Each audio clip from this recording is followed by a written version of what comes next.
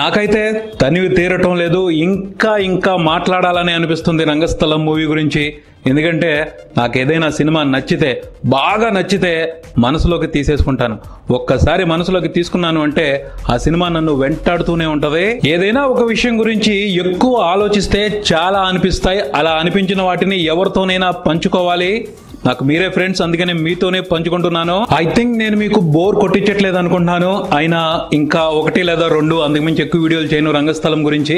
అలానే అనుకుంటున్నాను, కంట్రోల్ అయితే చేసుకోలేను. ఎందుకంటే ఒక మంచి సినిమా గురించి ఎంత మాట్లాడినా తప్పులేదు. ఈ వీడియోలో రంగస్థలం మూవీకి సంబంధించి మరికొన్ని బెస్ట్ మూమెంట్స్ గురించి మాట్లాడుకుందాం. ఇంతకు ముందు నేను వాటిని మీతో పంచుకోలేదు. సినిమా అయిన మహా, నేను మిస్టర్ బి. నా మాట సూటిగా ఉంటుంది, మాట క్లియర్ గా ఉంటుంది. మీరు చూస్తున్నారు మిస్టర్ బి ఛానల్. సినిమాలో సుకుమార్ గారికి సంబంధించిన కొన్ని బెస్ట్ మూమెంట్స్ ని షేర్ చేసుకుంటాను. ఆ తర్వాత రామ్ చరణ్ కి సంబంధించిన బెస్ట్ మూమెంట్స్ ని షేర్ చేసుకుంటాను.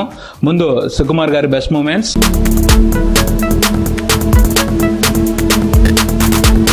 ఆల్రెడీ మాట్లాడుకున్నాం. సుకుమార్ గారి డీటెయిలింగ్స్ ఇంట్రెస్టింగ్ గాను, వెరైటీ గాను, ఆకర్షణీయంగాను ఉంటాయని. మీరు అబ్జర్వ్ చేశారా లేదో, సినిమాలో సుకుమార్ గారు ఒక షర్ట్ కి, అంటే చొక్కాకి కూడా ఓ రోల్ ఇచ్చారు. బ్లాక్ కలర్ షర్ట్, దాని మీద లైట్ సిమెంట్ కలర్ స్ట్రైప్స్ ఉంటాయి. ఆ షర్ట్ ని సినిమాలో రామ్ చరణ్ వేసుకుంటాడు, ఆది పినిశెట్టి కూడా వేసుకుంటాడు. అంటే చిట్టిబాబు వేసుకున్నాడు, అతను అన్న కుమార్ బాబు కూడా వేసుకున్నాడు. ఓ సీన్ లో చిట్టిబాబు ఒంటి మీద కనిపించే ఆ షర్టు మరో సీన్ లో కుమార్ బాబు ఒంటి మీద కనిపిస్తుంది. సరిగా గమనించండి. చివరిలో సుకుమార్ గారు ఓరయ్యో పాటలో ఆ షర్ట్ గురించి పర్టికులర్ గా చంద్రబోస్ గారితో 2 లైన్లు రాయించి దానికి సంబంధించి షూట్ చేసి విజువల్స్ కూడా పెట్టారు. ఆ షర్ట్ తో సుకుమార్ ఏం చెప్పదలుచుకున్నారు అంటే, ఆ అన్నదమ్ముల మధ్యన అనుబంధం ఎంత గొప్పగా ఉంది అని. అన్న చొక్కా తమ్ముడు వేసుకోవటం, తమ్ముడు చొక్కా అన్న వేసుకోవటం, ఇలాంటి విషయాలు మిడిల్ క్లాస్ ఫ్యామిలీస్ లో రెగ్యులర్ గా జరుగుతూ ఉంటాయి.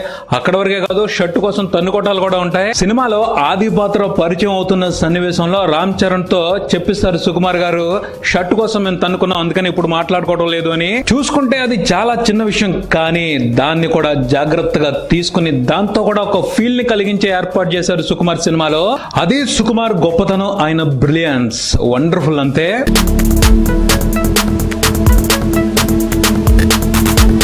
20-30 సంవత్సరాల క్రితం మన సొసైటీలో కుల వివక్షత తీవ్రంగా ఉండేది. ఆ డిఫరెన్స్ నేను పర్సనల్ గా ఎక్స్పీరియన్స్ చేశాను. మా ఇంట్లో ఉన్న ముసలోళ్ళు కొంతమందిని తక్కువగా చూడటం, నా ఫ్రెండ్స్ కూడా, అలాగే నన్ను కొంతమంది తక్కువగా చూడటం, ఏంటో ఇది నాకు చిన్నప్పుడు అర్థమయ్యేది కాదు. రంగస్థలం మూవీలో సుకుమార్ గారు గ్లాస్ ని కడిగి పెట్టెళ్ళు అని పాయింట్ ని పెట్టారు. అలాంటి వ్యవహారాలని నేను నా చిన్నప్పుడు చూశాను. అలా ఉండేది సిచ్యువేషన్. పోతే ఇక్కడ కూడా సుకుమార్ గారి స్మార్ట్ వర్క్ ఉందని చెప్పాలి. ఆ విషయానికి సంబంధించి సుకుమార్ గారు నాకు చాలా బాగా నచ్చారని చెప్పాలి. ఎందుకంటే వివక్షత అనేది చిన్న పాయింట్ కాదు, ఎత్తుకుంటే సినిమా అంతా అదే అవుద్ది, కావాల్సిన కాంట్రవర్సీలు కూడా వస్తాయి. కానీ సుకుమార్ ఉద్దేశం కాంట్రవర్సీలు చేయటం కాదు, మ్యాటర్ ని కన్వే చేయటం అంతే. ఇంటూ ద డీప్ డీటెయిల్స్ లోకి వెళ్లకుండా జస్ట్ సింపుల్ గా గ్లాస్ మ్యాటర్ తో అప్పట్లో వివక్షత ఇలా ఉండేది అని గొప్పగా చెప్పారు.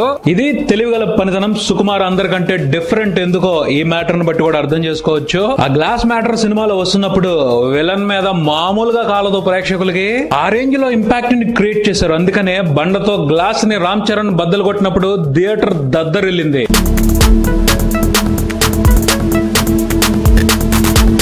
సుకుమార్ గారి బ్రిలియన్స్ కి మరో మచ్చు తునక ప్రెసిడెంట్ గారి పేరు అనే మ్యాటర్ కూడాను. నిజంగా వండర్ఫుల్ థాట్ అది. ఆ థాట్ తో ఆయన సినిమా ఇంటర్వెల్ కి ఊహించని ఊపిచ్చారు. రంగస్థలం ఊరికి 30 సంవత్సరాల నుంచి ఒకటే ప్రెసిడెంట్. ఆ ప్రెసిడెంట్ పేరు ఏమిటి అనేది కూడా ఆ ఊర్లో ఎవరికీ తెలియదు. అందరూ ప్రెసిడెంట్ గారు అని మాత్రమే పిలుస్తూ ఉంటారు.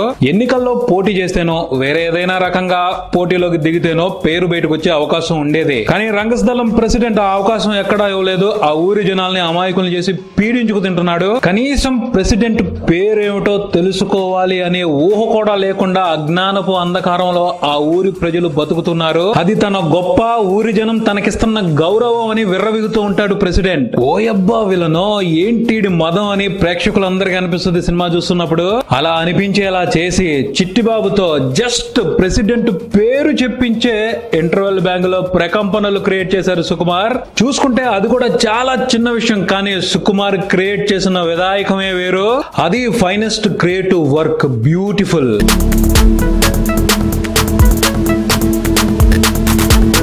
అలానే క్లైమాక్స్ కు సంబంధించి కూడా సుకుమార్ ఎక్సలెన్సీ అణువునా కనిపిస్తుంది. ఫైనల్ ట్విస్ట్ అయితే ఫెంటాస్టిక్ అండ్ మైండ్ బ్లోయింగ్ అయితే గెస్ చేయడానికి ఎక్కడ అవకాశం ఇవ్వకుండా లాస్ట్ లో రివీల్ చేసి భలే థ్రిల్ చేశారు. అసలు నేను గెస్ చేశాను ఇంటర్వెల్ కి వచ్చేప్పటికి. ఇంటర్వెల్ తర్వాత కనిపించిన సీన్స్ ను బట్టి చిట్టిబాబు టార్గెట్ జగవద్బాబు పాత్ర కాదు వేరే అని, కానీ ఎందుకు అనేది మాత్రం గెస్ చేయలేకపోయాను. కానీ ఆయన డీటెయిల్స్ మాత్రం నీట్ గా ఇచ్చుకుంటూ వచ్చారు. దానికి సంబంధించి మోస్ట్లీ పొలిటికల్ యాంగిల్ ఉందేమో. ఫస్ట్ హెల్ప్ చేసిన ప్రకాష్ రాజ్ తర్వాత జగవద్బాబు పాత్రతో కలిసిపోయారేమో అనిపించింది. కానీ ఊహించని ట్విస్ట్ తో సాటిస్ఫాక్టరీ థ్రిల్లింగ్ ఇచ్చారు సుకుమార్ గారు. ఈ విషయాలనే కాదు చాలా వరకు సుకుమార్ గారు నాణ్యమైన విషయాలనే సినిమాలో ఇన్వాల్వ్ చేసుకుంటూ వచ్చారు.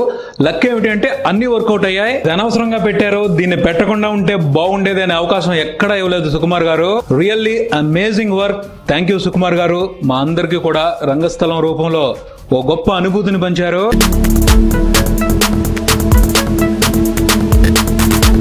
రామ్ చరణ్ గురించి వీలు చిక్కినప్పుడల్లా చెప్తూనే ఉన్నాను. అయినా కూడా మరికొన్ని విషయాలు అతని గురించి చెప్పాల్సినవి ఉన్నాయి. రామ్ చరణ్ సినిమాలో ప్రదర్శించింది ఫైనెస్ట్ పెర్ఫార్మెన్స్. ఆ సినిమాని మళ్ళీ చూస్తున్నప్పుడు అర్థమవుతుంది దాని వాల్యూ. సినిమాలో చాలా బెస్ట్ మూమెంట్స్ ఉన్నాయి. రామ్ చరణ్ యాక్టింగ్ గొప్పతనం గురించి చెప్పడానికి కొన్ని విశేషాలను ఇక్కడ మాట్లాడుకుందాం. సినిమా స్టార్ట్ అయిన తర్వాత చిట్టిబాబు తన కథని తనే చెప్పుకుంటూ ఉంటాడు. అప్పుడు ఓ సీన్ వస్తుంది. ఆ సీన్ లో నన్ను అందరూ సౌండ్ ఇంజనీర్ అంటారు అని పరిచయం చేసుకుంటాడు. ఆ సీన్ లో Ram Charan expressions and action wonderful అన్నమాట. ఫస్ట్ టైం సినిమా స్టార్ట్ అయిన తర్వాత చిట్టిబాబు క్యారెక్టర్ తో అక్కడ కనెక్ట్ అవుతాం, అంతే, చివరి వరకు వదిలిపెట్టాం.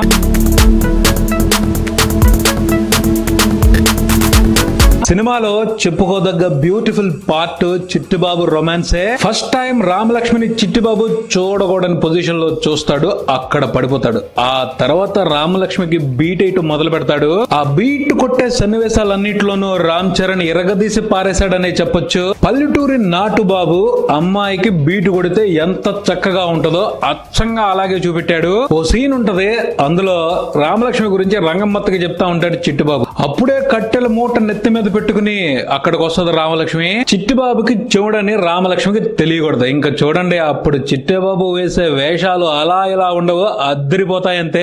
ఆ సీన్ లో రామ్ చరణ్ భలే చేశాడు అసలు. అలానే తర్వాత రామలక్ష్మి పొలానికి నీళ్లు పెట్టడానికి ఇంజనీర్ చిట్టిబాబు తన ఇంజిన్ తో వెళ్తాడు. అప్పుడు కూడా మ్యాటర్ అదే, చిట్టిబాబుకి చెవుడని రామలక్ష్మికి తెలియకూడదు. తన తెలివికి పదును పెట్టి మంచి ట్రిక్లు ప్లాన్ చేసి ఆ సీన్ లో కూడా చక్కటి సందడి అందిస్తాడు చిట్టిబాబు. ముఖ్యంగా ఆ సీన్ లో అగరత్తు పుల్లలు పట్టుకుని దొంగ పూజ కూడా చేస్తా ఉంటాడు.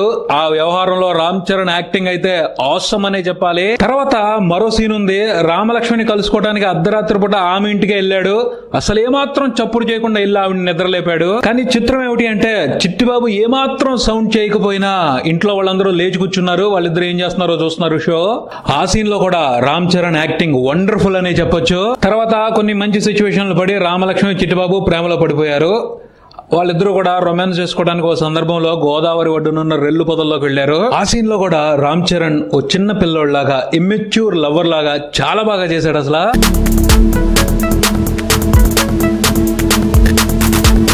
పోతే చిట్టిబాబు మంచివాడు, అమాయకుడు మాత్రమే కాదు, అతనిలో ఓ రాక్షసుడు కూడా ఉన్నాడు. ఆ రాక్షసుడు బయటకు వచ్చినప్పుడు చిట్టిబాబు ప్రదర్శించే కర్కసత్వం వణుకు పుట్టించేస్తది. కాకపోతే న్యాయం చిట్టిబాబు వైపు ఉంటది కాబట్టి ఆ రాక్షసత్వాన్ని, ఆ కర్కసత్వాన్ని మనందరం ఎంజాయ్ చేస్తాం. ఇంటర్వెల్ ముందల అజయ్ ఘోష్ ని కొట్టే సీన్ ఒకటి ఉంటది. 2 కాళ్ళు పట్టుకుని అటు కొట్టి ఇటులేపి నేలకేసి కొడతాడు.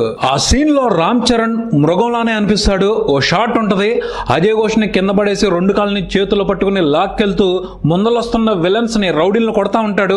అప్పుడు సింహం లాగా జూలు విదిలిస్తాడు. ఓ ఎబ్బా షాట్ అసలు అది. Ram Charan expression, action super అసలు. అలానే మరో సీన్ ఉంటది, జిగేల్ రాణి పాట తర్వాత కుమార్ బాబు మీద రౌడీలు అటాక్ చేస్తారు. రౌడీలు చాలా మంది ఉంటారు, అందరినీ కలబడి కొడతానే ఉంటాడు, కానీ ఎవరు తగ్గరు. ఓ కొమ్ము దొరుకుద్ది, దొరికినట్టు పొడిచి పారేస్తాడు. తర్వాత అందరూ చచ్చారా లేదా అని ఒక్కొక్కడిని పట్టుకుని చచ్చేదాకా పొడిచి వాడు ఊపిరాగిందా లేదా అని చూస్తూ తర్వాత వదిలేస్తూ వెళ్తూ ఉంటాడు. నిజంగా చాలా భయంకరంగా చేశాడు ఆ సీన్ లో రామ్ చరణ్. ఇలా ఒకటని కాదు, ప్రతి ఎమోషన్ ని ఎంత వరకు, ఎక్కడ వరకు, ఎలా చెప్పాలో అలా చెప్పుకుంటూ పర్ఫెక్ట్ గా చేశాడు యాక్షన్.